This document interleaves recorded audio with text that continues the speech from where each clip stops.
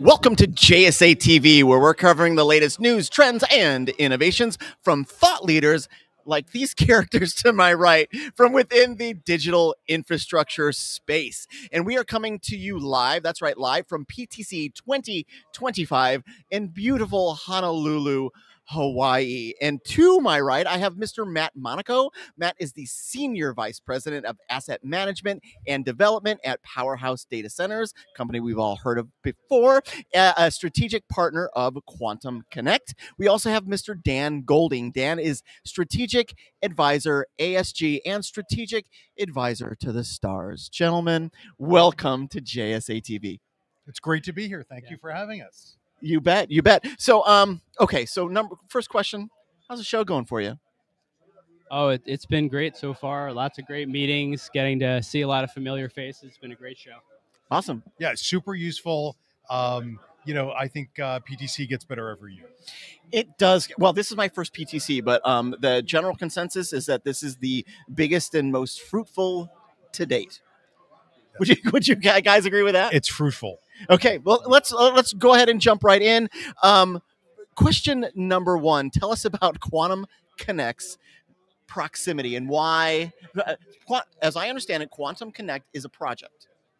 Yes. Not a company. Yes. And it is happening in Ashburn, a little place we are all know and love in the data center industry. Why don't we talk about the project and its proximity there in Ashburn? Yeah, happy to do that. So Quantum Connect is a project. It's a 20 megawatt site. It's right in the heart of Ashburn. It's connected to 10 different data center campuses around the area with a network of 340 conduits that link it to about 45 data centers.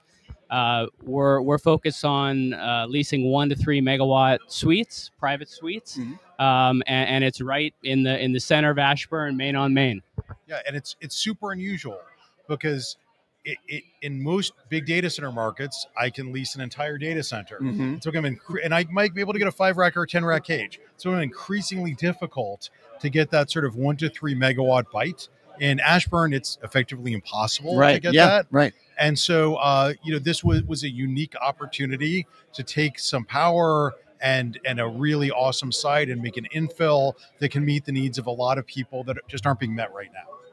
Speaking of amazing, thank you very much. But speaking of needs that aren't being met right now, nobody leaves the JSA TV seats without talking about AI, and so we are gonna talk about those needs. Presumably, you guys have your fingerprints on the future of AI deployment. Why don't we talk a little bit about that?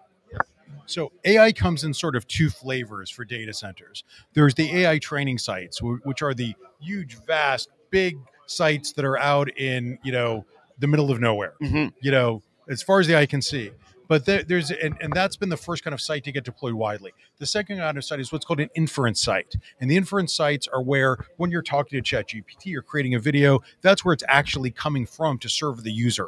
That's where the queries per second are happening. That's where the money is being made. Yeah. Those are much smaller, and they have to be much, much closer to interconnection. They have to be much, much closer to the end user. And so one of the primary purposes of this 20 megawatt site in Ashburn, Quantum Connect, is to be a inference edge site for all the people who are building these monstrously big training sites out in, the Midwest or Texas or whatever. There has to be an accompanying series of smaller data centers that are near the people. Dan, that is a nuance, and you're the first person to mention it in the last 2.5 days now. Is there a prize? You want another glass of water? Yes. But no, thank you very much for context. That is exceedingly helpful. Anything to add there? Yeah, I mean, I think looking at the inference workloads, Quantum Connect is set up for racks in excess of 30 kVA per rack, with some of these higher density workloads in mind for inference. And this, as we look at different user requirements, this 1 to 3 megawatt size is a spot that works well for these type of inference workloads. They're not, as Dan said, they're not 50, 100, 200 megawatts. These are smaller spots where the location really matters. Very good. And let's talk about new builds. What do you guys got cooking? So the Quantum Connect project is going live in the fourth quarter of 26. This is the project we're talking about here. Okay, so that is the marquee build. Yes, that is the marquee build, and it's, we're not here to talk about 50. The reason we're talking about this one is because it's unique. Yeah. When I was talking with a potential customer, they said, "Oh, we have several alternatives," and I said, "Actually, no, you don't. This is it. Yeah. This is what is being delivered in Q4 in 2026 in Ashburn. Everything else is spoken for." Yeah. And that's a weird place to be in. Yeah. There is one coconut left on the table. Yeah. Would you like a coconut? Yeah. Right. And but it's the good news is that this facility is really, really well designed for user requirements, for what they want, and it's hitting at just the right time. Yeah. For what people need. No, outstanding, and that's the button. I think we'll wrap things up right there, gentlemen. Thank you very much for being on JSA TV. Of course, yeah. Thank you for having us. It's great to be here. Thanks. You bet. Thank you, and thank you, viewers, for watching JSA TV. Stay curious, stay connected, and we'll see you soon.